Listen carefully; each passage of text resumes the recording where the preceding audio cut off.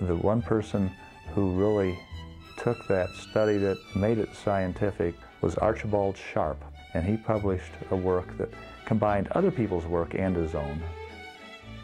The volume has all the math, it has disc wheels, it has smooth shapes identical to what's being sold today as high-tech wheels.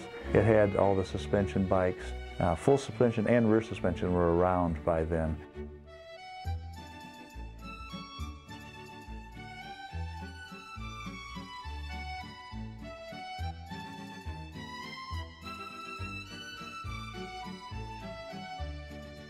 The seat with the split down the middle so you don't have pressure on certain places was around. The seat that had two pads that would toggle. Back then they had tangent spoke, they had radial spoke, they had tangent spoke on one wheel, radial on the other.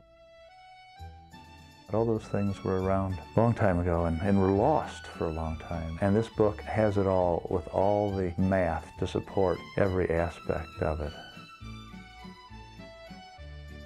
MIT Press in the 1970s, as I understand it, they wanted to come up with a good definitive book on the science of bicycle manufacturing and engineering, and all they could do was reprint the 1896 book because there's nothing to add. They didn't retypeset, they just got a copy and scanned it and printed it, and that was the latest in the 1970s was the same as the latest in the 1890s.